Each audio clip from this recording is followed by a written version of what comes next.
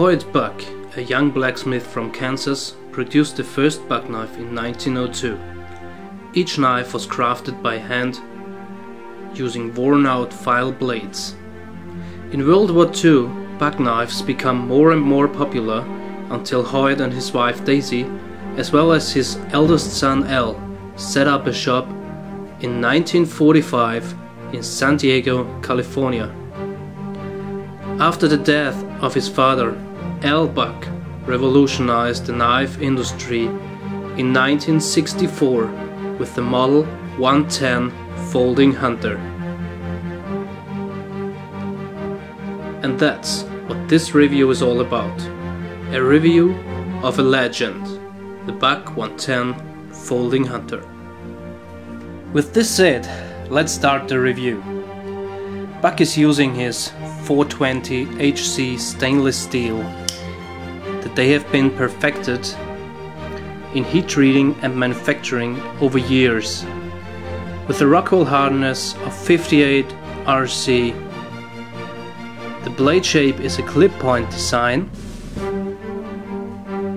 as you can see here. Versatile and useful in any situation, with a very nice tip.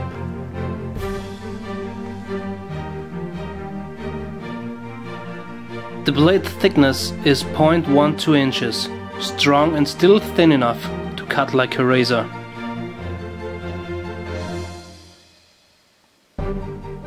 The blade length of the 110 Folding Hunter is 3 3/4 inch or 9.5 centimeter, perfect for any outdoor activity or hunting purpose. It weighs 7.2 ounces or 205 grams, which is quite heavy for a pocket knife. Closed length is 4.9 inches or 12.5 centimeters. The locking mechanism is a lock back that secures the blade when open.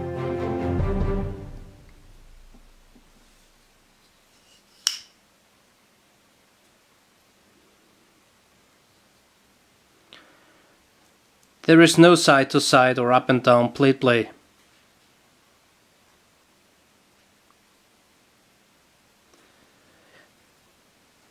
And with this longer handle, you don't touch the locking, or let's say release bar of this lock with your palm. Which is quite a problem when you have the release bar in the middle of the handle, because when you press really hard down on the knife, you may disable the lock and the blade can fold up on your fingers.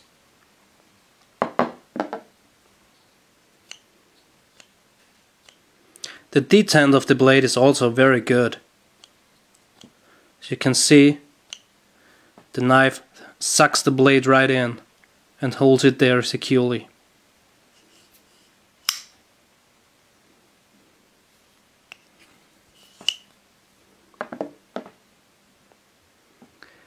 The handle material is Macassar ebony diamond wood, secured with brass pins. This pin here, which is stainless steel,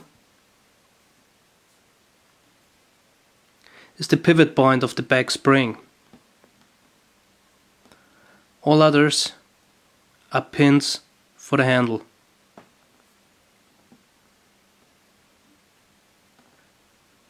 The brass bolsters are made out of one thick piece of brass and milled out to fit perfectly with the handles. As you can see, the liner that goes right between the handle material and the gap there is also brass. So you have one thick piece of brass milled out for the handles, and that's why this sucker is that heavy. But it is also a great fitting handle in your hand.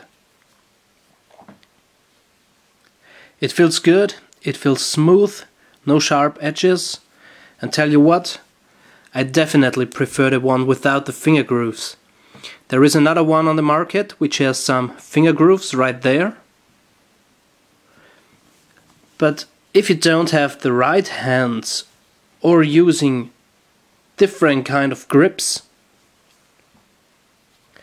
it's definitely much better to have this handle that fits definitely also your hand.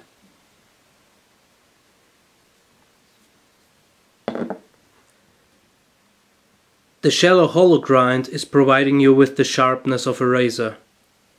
A nail nick in the blade is for opening the knife and stands up to the paragraph 42a German law. Including a heavy-duty, genuine leather sheath with a solid snap,